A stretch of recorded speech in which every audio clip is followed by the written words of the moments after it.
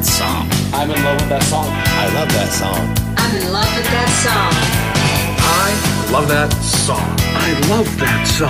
I'm in love with that song. I love that song. I'm in love with that song. Time for another edition of the I'm in love with that song podcast right here on the Pantheon Podcast Network. I'm your host, Brad Page, and on this episode, I'm joined by author James Campion. He has a new book out called Take a Sad Song that's an in-depth analysis of the Beatles song, Hey Jude. So I invited James onto the show to talk about this song and this book. This is one of the longest shows we've ever done, but if any song warrants this kind of attention, it's this one. So without any further ado, here's my conversation with James Campion on Hey Jude. Well, James Campion, welcome to the I'm in love with that song podcast. You've got a new book out called Take a Sad Song that's an in-depth look at the Beatles song, Hey Jude. You really take a look at this song from every possible angle. I thought the book was a fascinating read. And the main thing we do here on this podcast is to take a deep dive into an individual song just to try to understand what makes it work, why it's such a great song. And I truly do love this song, but to be honest, I've been almost too intimidated to cover this song on this show. It just seems almost too big, like I'd just be biting off more than I could chew. So that was almost too much for me to handle. So when I heard about your book, I really had to invite you on the show to talk about this song so we could do it together. I feel like I need your expertise here to tackle this just amazing song.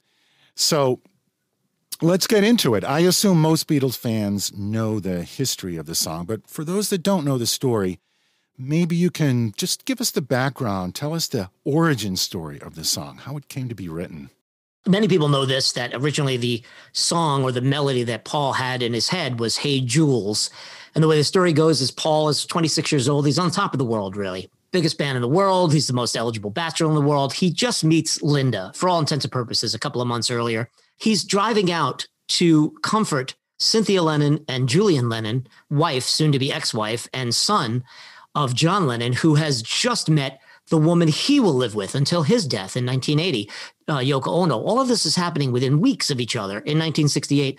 And what rock star on top of the world is going out to drive an hour out of his way to comfort the ex-wife of his partner and best friend since he was 15 years old. And then to write a song and to have this song to sing to Julian. And although Julian for years had no idea the song was about him. Mm-hmm. And when John first heard the song after Paul wrote it, he's like, wow, this song's about me meeting Yoko.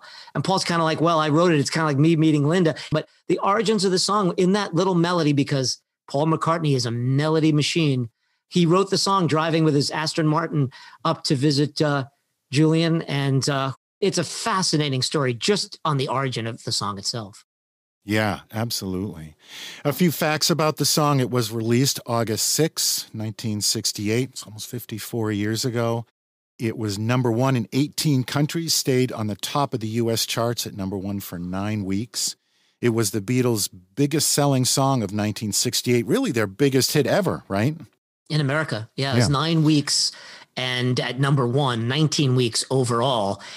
Internationally, I think it was number one in more countries than any other Beatles song, which is fascinating in itself, Brad, because we're talking about 1968. And part of the reason why I loved working on this book and researching it, 68 is such a seminal moment in American and international history, but it is a very significant moment in the history of the Beatles because for the first time in their career since 1962, they were going up, and they just kind of hung out in the middle line there. They after 67, they weren't going up anymore. They were just kind of part of the pop pantheon. But Hey Jude, of course, is the exception to that.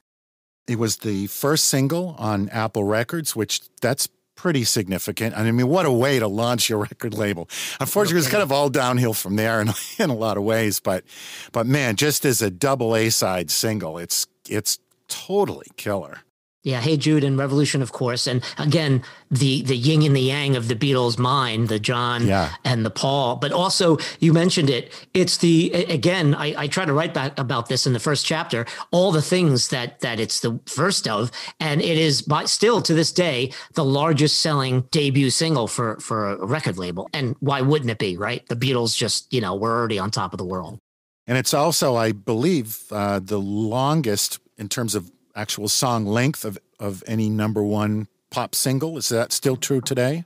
That isn't technically. So as you know, in the last couple of months, Taylor Swift re-released her Red album. And one of the songs on there, and the name escapes me, I'm sorry, the title, was the 10-minute longer version of that song. And that came in at number one. Before that, American Pie technically is longer, and that was released in 1972.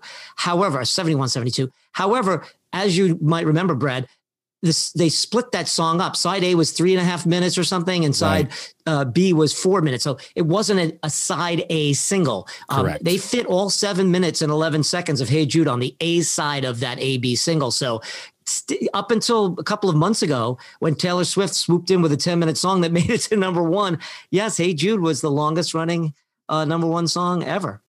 They went to a different studio, not Abbey Road. They went to Trident Studios in London and recorded it on the only 8-track recorder in London. It's really a sonic marvel. And some of the greatest engineers, and of course, George Martin, produced and engineered this thing to get it to be the wonderful record. Because it's not only a great song, it's not only written by a great songwriter, it's not only played by an excellent and one of the greatest bands, but it's a great record. Because there is a distinction between how good a song is or how good a record sounds. You know what I mean? Right. Yeah. Trident would later become one of the most famous recording studios in the world. But at that time, I believe they were practically a brand new studio, right? They were. Weeks. Yeah. Yep. Yeah. They were breaking them in. And as you point out in the book, the piano that McCartney plays on this track was like the house piano there at Trident. It would later go on to be performed by Rick Wakeman on Bowie's Life on Mars. I believe Queen recorded Bohemian Rhapsody on the same piano. Is that correct? That is correct. Yeah. So, well, let's get into the song. The song famously opens with just Paul's vocal and piano. In fact, the very first note that we hear is just Paul's voice. No reverb, just really dry, which I think that just makes it really intimate. It's like he's right in your ear, singing right in your ear. Hey Jude, don't make it bad. On that second line where he sings the word bad, he actually drops that. It's like the lowest note that he sings, I believe, right in the song. And I absolutely think it's not a coincidence, entirely intentional that the words he chooses to use when he sings that lowest note tend to be like the bummer words of the song, right? Right. And you hit it right on the head. Think about this. This is 1968. This is AM radio, because that's where you played all the big hits. Mm-hmm. And with the sound effects and the booming DJs and all the traffic reports and the sports news and the car rumbling down the street that you're listening to this song, Mm-hmm. And here comes Paul, completely cold, out of the blue, literally. Mm-hmm. And he sings the title and the melody of the song. I interviewed dozens of songwriters for the book, musicologists, psychologists, sociologists, Beatle biographers, writers, music journalists. Almost every person, that I interviewed said, think about when you ask someone, how does Hey Jude go? What do you say? Hey Jude, don't make it bad. There it is. There's the song. Mm-hmm. He's telling you the title. He's telling you where he's going. It's amazing artistry, amazing craftsmanship. And by the way, the Beatles did that better than anyone. And I went through the Beatles catalog, and you probably know this as well, Brad. How many great Beatles songs start with just their voices telling you the title? Yeah, right. Help, Nowhere Man, She Loves You. I mean, there's at least 15.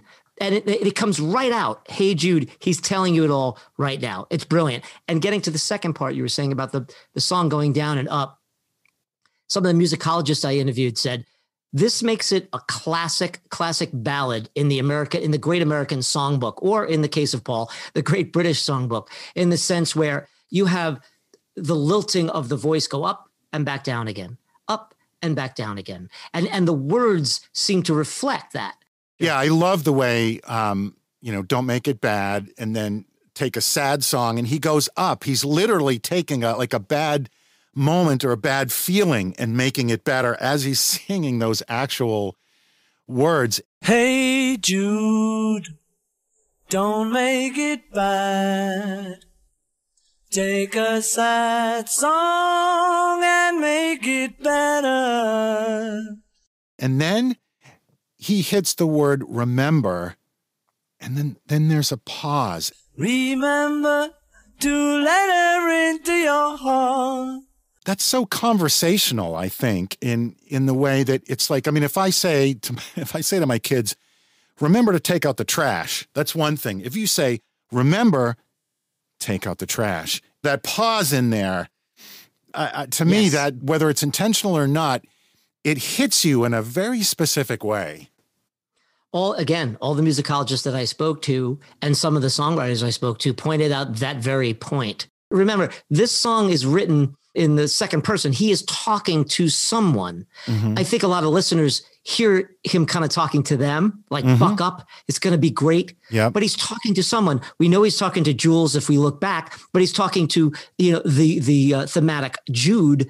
And by doing that, he's bringing you in slowly. And the way George Martin arranged this, along with the Beatles, where each instrument, an acoustic guitar comes in, the tambourine, then then those beautiful fills by Ringo. It's just an incredible way of arranging this conversation that Paul is having with you. And then you get the line, let her into your heart. Then you can start to make it better. So you get that internal rhyme there, which is just classic old school songwriting. Remember to let her into your heart. Then you can start to make it better.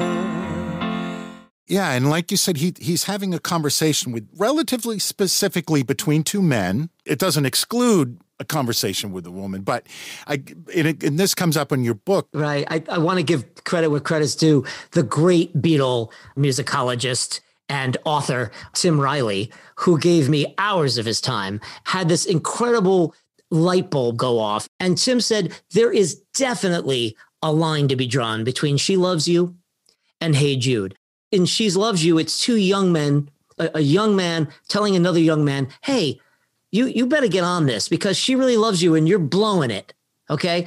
And in Hey Jude, here he is a little older, a little wiser, and he's saying the same thing to someone. You found her. Now go and get her. Don't hold back. If you're cold, you're only making your world colder. This is Paul's way of communicating again. And I love the fact that we have that lineage in the way the Beatles communicate. Yeah, I mean, there have been songs of two guys sort of fighting over a girl, that sort of, well, if you don't take her, if you don't treat her right, I'm going to take her. Neither of those songs are that. Both of these songs are one friend encouraging another friend to make a move, to think positive. And that's fairly unique, I think, in the sort of the macho rock and roll culture, right? Totally unique. And one of the things that I used to love when I was a kid is when he says, it can't be bad. He's saying she loves you and it can't be bad. Now, I believe that because Paul and John both lost their mothers at a very young age, Paul, over the years, because he has lived into his 70s, he's said many times that they got each other through. That's the bond that they had. Mm-hmm. And I really do believe that sentiment, that empathy that those guys put in those songs is real. Hey Jude. The acoustic guitar comes in on the stereo version. That's in the left channel. I believe the drums are also primarily in the left channel. And there's an overdub tambourine.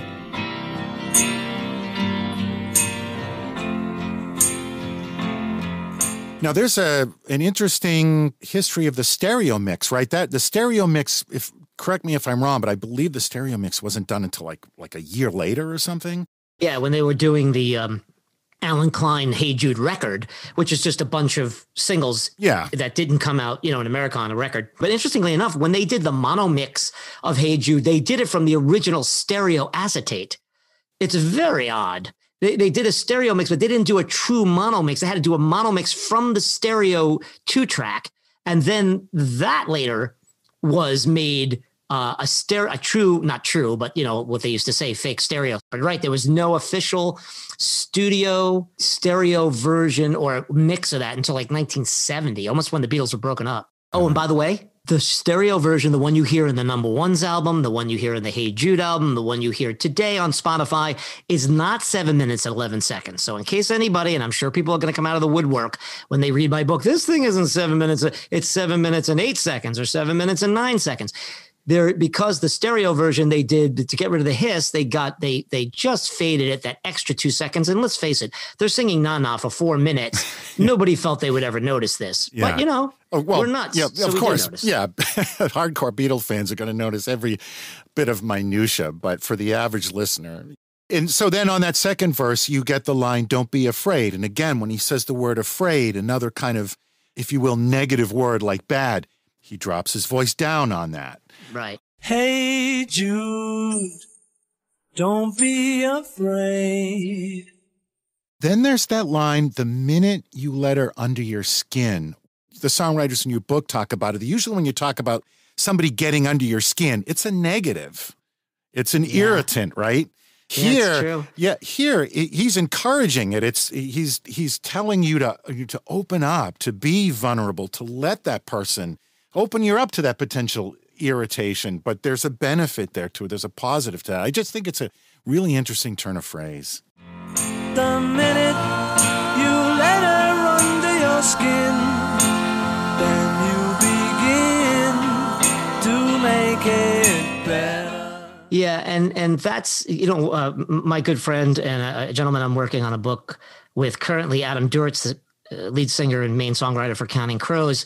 He was nice enough to give me some time for the book, and he really nailed it for me. He's such an emotional singer and songwriter that it makes sense he would come up with this. He said, Paul is writing from such a vulnerable point, and he's saying, if you really want to love and be loved, you gotta be willing to be hurt. Yes. You gotta let go and just lay it out there, man. Otherwise, you're just cheating yourself and the person you love. Yeah. Yeah. At that point, the backing vocals come in. I'm pretty sure that-that's the three of them, right? John, George, and Paul overdubbed doing the at that point, it's the ah, right? The ahs. But they harmonize on the word better. It's one of the few times where the backing vocals are actually hitting a word. The minute you let her under your skin, then you begin to make it better. I think there's an extra measure in there. Isn't there like a ninth measure? Yes, there is. Yeah, there's just that little extra measure there that kind of gives Ringo a chance to do a bit more of a fill.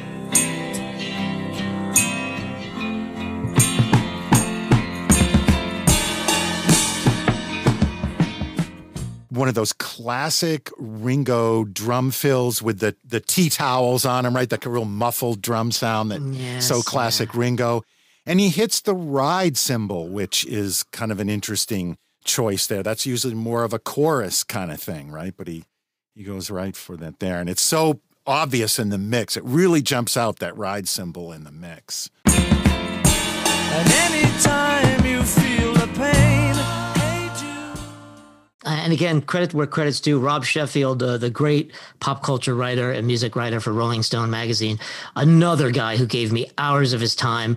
Over and over again, he kept saying, Ringo is the best on this song. This song is not a song if not for Ringo. Ringo gives it all on this. Listen to Ringo here. This is a band song because Ringo's making it a band song. He's not letting you think that this is a singer-songwriter. This is Paul's lament. This is a Beatles song. Yeah, I'm just one of the most unique drummers. Just there's a sound that it's Ringo. There's also the bass guitar comes in there, which is overdubbed by McCartney. Sometimes on Beatle tracks, the most flashy performance is the bass part. But this song, he really holds back. It's this very It's basic and keeps the focus on the vocal and the piano part, but it's not your typical McCartney. Sometimes the bass parts steal the show on some of the Beatles tracks, not here.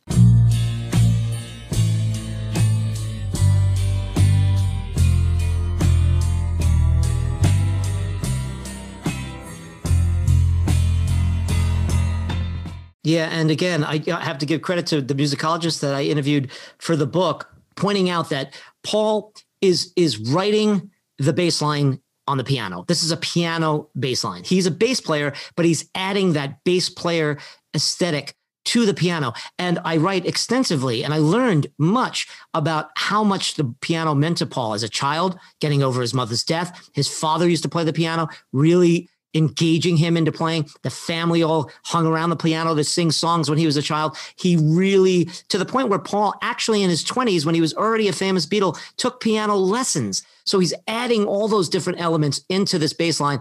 And interestingly enough, when they did the live to tape version of it for the David Frost show, that famous clip, you could see it on YouTube. Yep. You see George is playing sort of a bassy guitar. Yeah, the Fender Bass 6, which is a 6-string bass guitar. Yep. Yes, and just such a great subtle, you pointed out, a subtle way, because Paul does, and thank goodness, add so much with his bass in all the songs and all the Beatles songs. But here, you're right. He pulls up, he lets that piano, that left hand, really tell the story musically. Right, and he's just following that. He's not really embellishing much on the bass part, which, again, it's fairly unique for him. I think of all his many talents, I think the one that he doesn't give himself enough credit for is as a bass player. He's my favorite bass player of all time. At that point, we get to the bridge, which is a descending chord progression. I always felt that, when he's saying, don't carry the world on your shoulders, the chords are descending down. And to me, that kind of feels like you're literally taking that weight off as the chords slowly descend there. And anytime you feel the pain, hey Jude, refrain. Don't carry the world up on your shoulders. The Beatles used that to great effect on dozens of songs. And Paul is utilizing, and we haven't gone into it, and if you want to, we can, Brad, the origins of two melodies that Paul had ingrained into his system. Everyone takes something and then it incorporates it, whether it's, Bach in the case of Brian Wilson in the Beach Boys, or the Mozart pieces that were used for Stevie Wonder. Paul is using two things, and I won't get too deeply into it. I talk about it in the book. But in that bridge, there is a little bit of the Drifters' Save the Last Dance for Me. For the man who held your hand 'neath the pale moonlight. But don't forget who's taking you home and in whose arms you're gonna be. So darling, save the last dance for me. And it was Walter Everett who pointed that out to me. And we listened to it, and it's there. There is echoes. There are fingerprints there of the music that made Paul want to pick up an instrument, that doo-wop sound, that late 50s, early 60s. It's really amazing how he was able to combine sort of a gospel, African-American, Southern feel in with a classically structured ballad. In the book, you also talk about sort of a classic Irish piece of church music that you think was influential. If you listen to the first notes of John Nicholson Ireland's 1917 liturgical piece called Te Deum, it's spelled T-E space D-E-U-M. And the first notes are...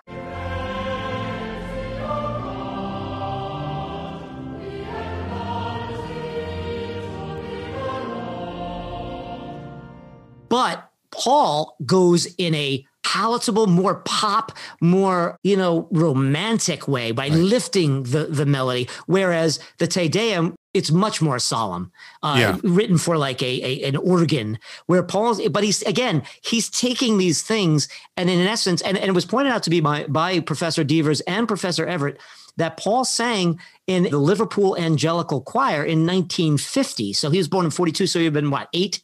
So Paul is singing these songs, it has to be absorbing into him. And the fact that he's writing this sense of comfort for another person, whether it's Julian losing his dad and his family is breaking up, or he's trying to implore John or himself or a friend to go after that woman of his dreams, the one that will complete him, to go back to something, dare I say, religious or spiritual, really does speak to how important this song was for Paul. And nobody is suggesting that Paul ripped off or stole or was taking a homage to something.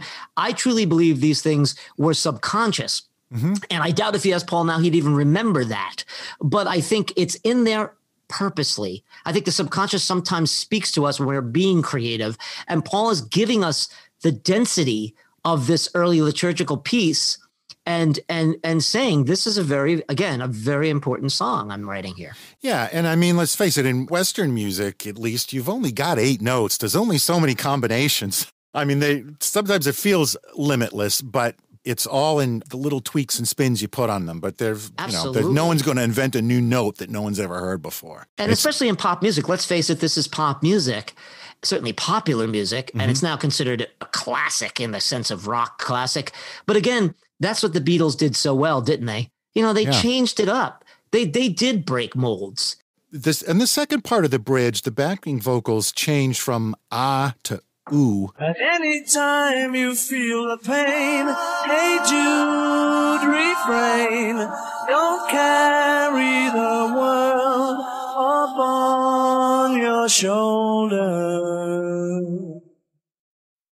For well you know that it's a fool who plays it cool by making his world a little colder. And you mentioned it before that this is where the song sort of takes a break. He does that little na na na na na na na na.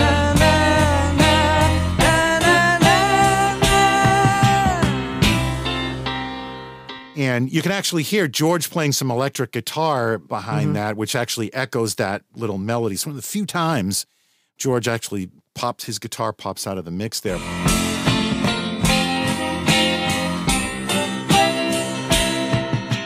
But in the book, you describe that little piano break there as almost like a moment of Zen. I love that. It is a place to take a breath almost and subconsciously kind of reassess or something. And it also foreshadows the nanas at the end. Right. But yes, Brad, again, this is the combination of that magical thing that Paul talks about, dreaming yesterday and writing about it, but also his tactical, the structural things that the Beatles did so well. I talked about earlier about having the name of the song sung right off the bat to get people, jumps out of the radio. Here's the song, here's the melody, everything you need to know is right here. What Paul's doing there, I think, is he's letting us breathe, as you mentioned, and I said a moment of Zen, because he's going back to that, hey, Jude, and it gets back to those 2 notes from the liturgical piece from 1917 again. He's letting you take a break there, and it's amazing. When there's silence in a song like that, and it's very quick, but when there's silence in a song like that, it's on purpose, but it also is something that we subconsciously don't get. But it's there, and it's so important, man. It does reset the song. Na, na, na, na. Hey, Jude. And again, we got the line, don't let me down, and he hits a low note on down, about the lowest note in the song, and then we get lifted up again. And the way he sings that line, you have found her, the way he hits the word her there. Don't let me down. You have found her. Yeah, he uses different phrasing. I do spend some time and did talk to vocalists and songwriters about Paul's phrasing here. Paul could have gone this way or that way, but he doesn't. He changes it up for you. So even though it's what seems like a pretty provincial ballad is not, because of the way he's singing it. And you mentioned earlier about how he goes down on some of these words, which are significant. I also find it very significant that the first time he goes up high, and probably the highest point of his singing until he hits that real high note before the nanas, is when he says, take a sad song. Like he goes there. So the sad song is really the underlying theme of the song. There's this sad song. And of course, I extrapolate that out in my book as 1968 was a pretty sad year with assassinations and war and riots. And he's saying we are in the midst of a sad song here. And I think it was Howard Soons, one of his biographers, told me when Paul goes to the song, when he goes to music to describe an emotion, he's not screwing around. That's a big deal to Paul McCartney. Mm-hmm. So again, I hate to keep bringing this back to the fact that this seemed like a really important thing for Paul, but I really do think so. I think he really knew he was onto something here, and he was trying to communicate some important elements and themes. Yeah. Yeah. There's an interesting part where there's an overdubbed voice, or maybe it's a leftover voice that says, let it out and let it in. Hey, Jude, kind of between the regular verses. I love that. I love that too. You have found her, now go and get her. Remember to let her into your heart. That doesn't happen anywhere else in the song. It happens here on sort of the third verse. And again, I always look at those things as just another creative way of giving you something new, that every time something cycles around, you're just not repeating the first verse again.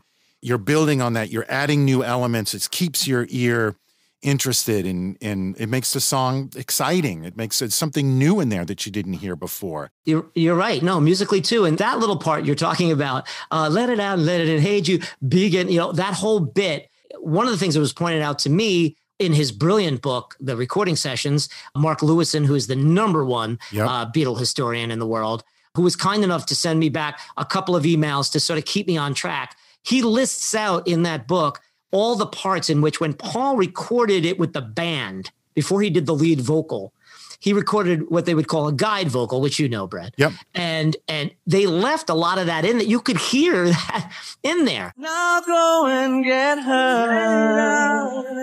Remember to let her into your heart. So you've got that there, and then you've got John and Paul singing harmony, and it's just always so gorgeous. great. Yeah, when the two of them sing together, there's just really nothing like it. When they sing Remember to Let Her Into Your Heart together, it's just beautiful. John typically sings below Paul, but when you get to that line, then you can start, right? John goes high. Then you can start. He goes over Paul, and that does not happen very much in the Beatles catalog. In fact, according to Tim Riley, never. That's the only time that John went above him in a song, to his recollection. And this is a guy who's written about every Beatles song several times. Now, I didn't go that in depth, but I did quote him on that. Maybe somebody will go in and try to find another spot where John. Now, there's sometimes where John and Paul both go up. Yeah. It won't be long. Yeah. That kind of thing. But, and of course, She Loves You and some of the high notes they both sing. But yes, on a harmony, a single 2-part harmony, John going up there and his voice sort of cracking. And it's just the two of them singing. Oh my God, it just breaks my heart every time because I know what this song meant to John. John thought this song was about go get Yoko, and he was so in love with Yoko, and it changed his life. It did. It changed his life. It changed everyone's lives in the 1960s. It changed the Beatles. So to hear him singing that with Paul there's just way more for us Beatle fans. Remember to let her into your heart. Then you can start to make it better. It's just a beautiful, beautiful moment in the song. I love that part. And then you get the next verse where you get the let it out and let it in. The second time he says that, which you actually talk about that line a few times in the book. There's just a lot said in let it out and let it in. Just by itself says a lot. It means nothing and it means everything. It really comes down to that. And if you're a poet or you're a songwriter or you're someone who likes to deconstruct music the way I like to do it, and you do it on this show, that thing just rings all the bells. I think it was Kylie Lotz, who goes by the name of Petal in her professional career. Wonderful singer-songwriter, young woman, just really nailed it when she said, "It's breathing, isn't it? It's just breathing." So let it out and let it in. Hey Jude, begin. You're waiting for someone to perform with. The Pause, return in the harmony, and you get that line, you're waiting for someone to perform with, which just is such a specific phrase that, so much of the rest of the song anyone could apply it to their own personal feelings, but I'm not sure most people are looking for a partner to perform with, however you want to take that. But it's just an interesting phrase to put in there that literally applies to the future of both John and Paul, right? Because they both end up performing for the rest of their careers, as long as their partners are alive with their significant other, right? But at that time, they weren't. That line literally predicts the future. There's no way that Paul didn't know that when he wrote that. That's what he's saying. Now, did he think he was going to be in a band called Wings with Linda? No. Did John think? I think John did. I think John knew from the very beginning because he did all those tape loops with her. He worked on the tape loops for Revolution 9 with Yoko. She sings on Bungalow Bill with him. Yep. That line that is a very odd line for a love song. You find someone to perform with, not perform sexually or perform. No, it's not a sexual thing at all. No, it's you're going to go off and do this thing together. Right. Together. And this is a song about, you could do this. You could do it. I'm right here with you. You don't have to do it alone. So it's pretty cool. You're waiting for someone to perform with. And don't you know? There's another little George Harrison guitar fill that pops out there. Then you get the line. This is the line that always strikes me. Don't you know that it's just you? Hey, Jude, you'll do. And that just touches me in a way it's difficult for me to kind of really put that into words. But, and I know Bruce Springsteen often gets a lot of crap for that line in Thunder Road. We're like, you're not a beauty, but you're all right. And you could maybe say that here. That's like you'll do. Well, that's not like, it's not saying you're great, you're awesome. You'll do. But there's something about that that's just saying it's not hyperbole. It's just like, you're good enough. You can do this. Don't you know that it's just you? You'll do. It moves me every time. And the way he sings, and don't you know that it's just you? It's probably his most soulful, most bluesy vocal effect on the whole song. And don't you know that it's just you? Hey, Jude, you do.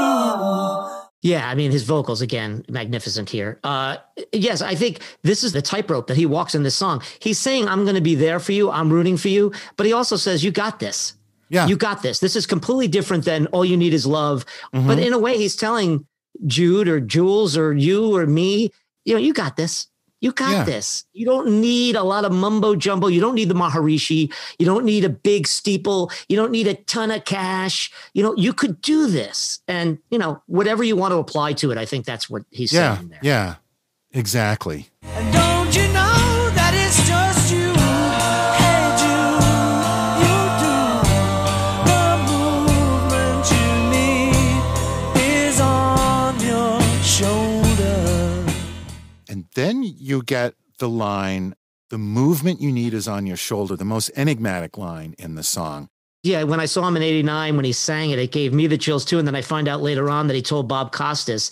Bob asked him, do you ever think about the audience when you're playing a song or singing to them? And he's like, no, it's just like being an actor. You're doing lines, you're trying to get through it. You're in the song. You like to interact with the musicians on stage. But when I sing that line, I think of John. And when you think of the movement you need is on your shoulder, which is such, as you said perfectly, enigmatic, could mean everything and again, nothing. But John, of course, loved it. Paul just put it in there. He just had that in there. He even told John, this is just a filler. And he goes, no. It's the best line in the song. And he respected John so much for it. And I think it was, again, Tim Riley, you told me, think about the ego and the ownership that John had a lot of those songs. So when he did the Playboy interviews right before he died, he went through every Beatles song and he would say, I helped him with this line. He helped me with that line. I kept Paul from going too saccharine here. We did this. He always said over, and even during their dark times when they were fighting with each other publicly, he always said, hey, Jude, that's Paul. Paul's Baby, probably his best song. Yep. So to have that line in there and him to blow Lennon away with it and Lennon insisting he keeps it in there. Yeah. And that Paul plays it 30, 40 years later and is still thinks of John on stage. Just absolutely beautiful. The movement you need is on your shoulder. I love the fact that it's on your shoulder. Right. It comes right after You'll Do. So it's about you. You Right. can do this. Right. You can move mountains. You can do it. The song is so full of those little moments that are just uplifting to your soul. There's another pause for that short little na na na, which he adds a yeah at the end.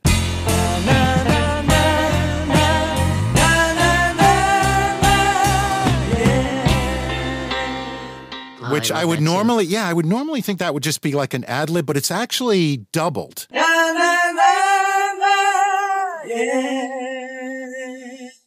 And then you get the last verse, the Hey Jude, where he has that melisma on the voice, where you're not just hitting a note, but you're scatting around it. McCartney was so great at that. Hey Jude, Harmonies on that verse by John. don't make it bad. Take a sad song and make it better. And then, and this is something that I feel foolish because, again, one of my favorite songs. I couldn't tell you how many times I've listened to this song. Never heard it till I read your book. But after they sing Under Your Skin, John in the background says, oh, f***ing hell. Remember to let her under your skin when you begin. Yeah, you can't unhear that. Yeah, and many people had a theory, and I throw them all in there, but I stick with the one that because Paul changed heart to skin, John was doing the harmony, Right. and he blows the line, and then he just says, "Oh, fucking hell." To let her under your skin when you begin. And then when they were mixing it, I just wondered why would they leave it in there? According to Jeff Emmerich, who was cleaning up the mix of it, John just came up to him and said, leave it in there. Leave it in there. No one will hear it. And if they do, it'll be a little bauble for everybody. Yeah. And, biggest single in the history of the Beatles, the biggest band on the planet, has the F word in it. Right? That's so great. When you begin. And leave it to John to say, just leave it in there. But that would be my take on it, too. I think if you listen closely, it's tough to tell even when you isolate just the vocals. But I think you're right that the previous verses, let her into your heart. Here he sings, let her under your skin. And you can almost hear there John start to sing into instead of under, and then like catches himself and then says, Yes. and then lets the F word fly because he blows the line. To let her under your skin when you begin. It's just funny. And again, when you think of like the Beatles, how many people have played their songs backwards and forwards and inside out, looking for crazy stuff, backwards masking and whatnot. And this is right there. And nobody ever points that out. But it's just great. Then we get to really kind of the climax of the song where they repeat the word better, climbing in pitch each time. There's a classic Ringo drum fill under that.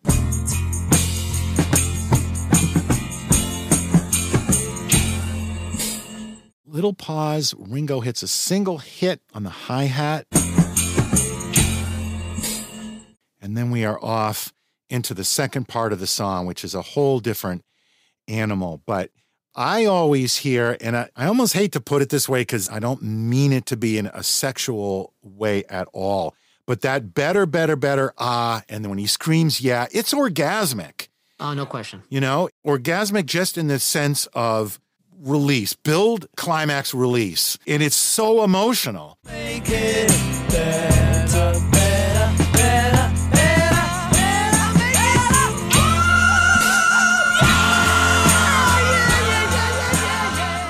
And that launches you into that second half of the song that it's longer than the beginning. I believe the first part of the song where we are up until now is about 3 minutes. The remaining part of the song is 4 minutes roughly, right? Mm-hmm. Yeah, it's 4 minutes plus of just na-nas. Yeah. So we're less than halfway through the actual record, but the song structure is over now. And now you have the double amen or plagal cadence in the parlance of music, where you repeat that line over and over again, the famous, nobody can forget it, everyone loves to sing along with it part.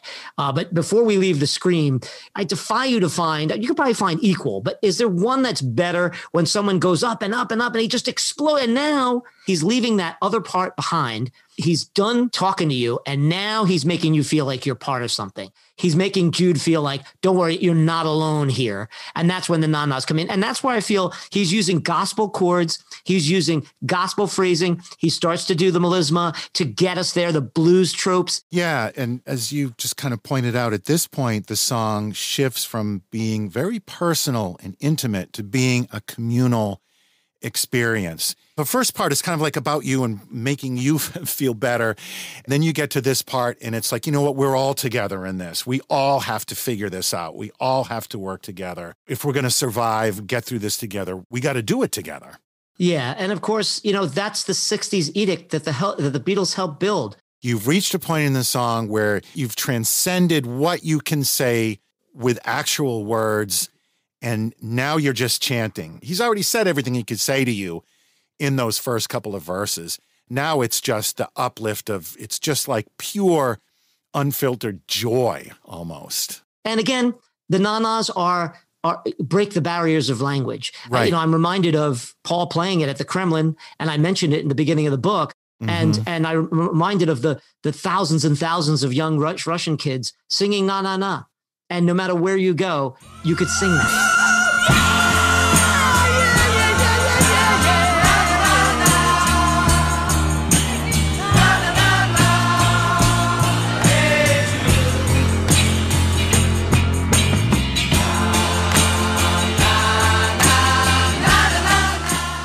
An interesting thing you also point out in the book is that during this final section, the coda, if you listen closely in the right channel, you can hear some of those previous ad-libs from the initial run-through. It's still there, buried in the mix.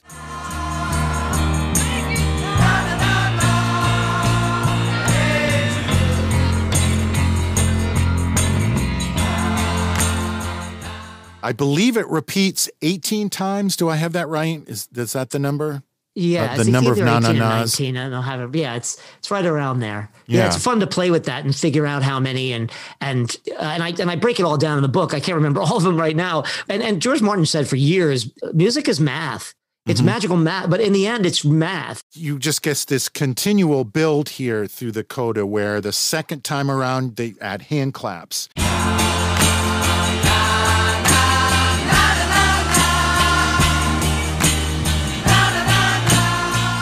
I think it's the fourth time around the orchestra comes in, and then that's where Paul comes in with that famous Judy, Judy, Judy.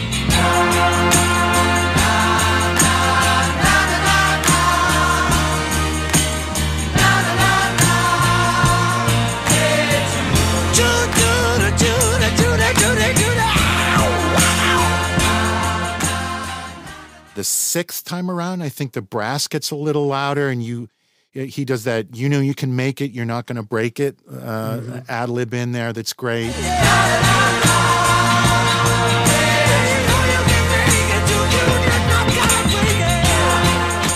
The seventh time around, just riffing on the verse lines, hey, Jude, don't make it bad, take a sad song, make it better.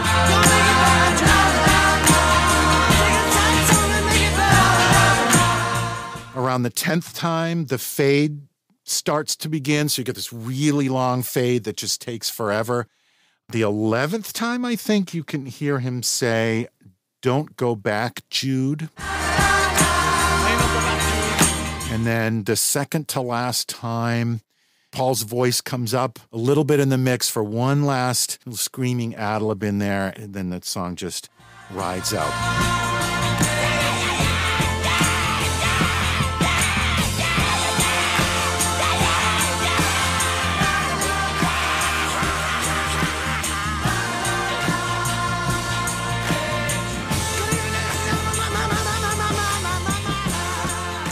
Just what a communal experience, again, you get from that whole end section. It's just, I find it so emotional. Yeah, well, I think I titled the last chapter Comfort and Unity. You got the comfort part. Hey, Jude, you could do this, buddy. And then we're all doing it together. No one should ever sleep on the fact that, again, as Rob Sheffield so beautifully said, this is a band song all the way through.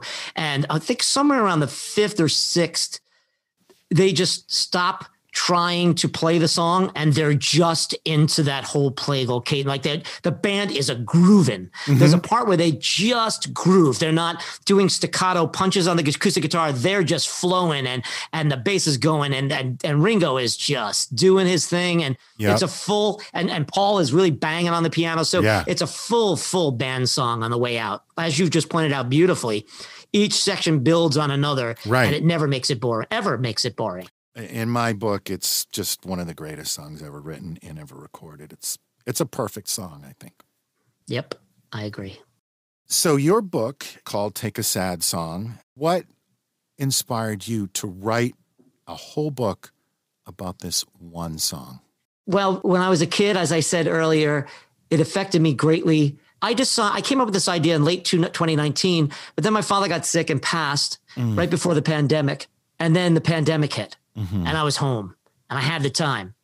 And I said, this song seems to speak to that, to this. We're all alone, but we're kind of together. We're going through this thing. We're going to try to survive this thing. And it seemed to work in 1968 because when all that craziness was happening during the summer, and then of course, after the election, it just seemed to be 68 again. Everybody's saying, well, this is the worst year since 68. And I felt like I was in it, it just spoke to me. So Hey Jude is my favorite Beatles song, period. And once I started looking up different things about it and all the stuff we talked about on this podcast, and also I thought it would be really cool to just break down one song to figure out why songs work. Not just this song, but why songs affect us. And that's why I talked to a psychology professor and a sociology professor, musicology and history and songwriters and biographers and music journalists. I just kept asking them, why? Why do we still care about these songs, this song in particular? And I think I got the answer in the book. And it really buoyed my spirits during the pandemic. And I hope it does when people read it, because that's what I meant to do, is make them understand why music affects us. It's a remarkable piece of work. And I really enjoyed your book. It was such a great insight into this song. It was just a great read. I loved every minute of it. It was a pleasure reading the book. It's been a total pleasure having you on the show to talk about this fantastic song. So thank you for writing the book, and thank you for joining me on the show. Brad, thank you. You do some great work here. I really enjoy listening to your breaking down songs. I think you're doing a service to all of us who love music. Thank you. Coming from you, I really appreciate that. And I hope people get out of it as much as I enjoyed putting it together. It really was a lot of fun. And it made me love the song more. It made me love Paul more. And it certainly made me understand and love the Beatles more. James Campion, thank you so much for joining me on this episode. It's been great. Thank you. Thank you, Brad. And thanks to everyone for listening. I hope you enjoyed this show. James Campion is the author of a number of great books, including Accidentally Like a Martyr, which is a series of essays on Warren Zevon, and Shout It Out Loud, the story of how Kiss made the Destroyer album, which was a big help to me when I put together my previous Kiss episodes. This new book is called Take a Sad Song, The Emotional Currency of Hey Jude, and it's available online and in bookstores today. Please check it out. You won't regret it. And please join me here again in 2 weeks for another new episode. On behalf of everyone on the Pantheon Podcast Network, I thank you for listening. Now, go take a sad song and make it better. Hey Jude, don't make it bad. Take a sad song and make it better. Remember to let her into your heart. Then you can start to make it better.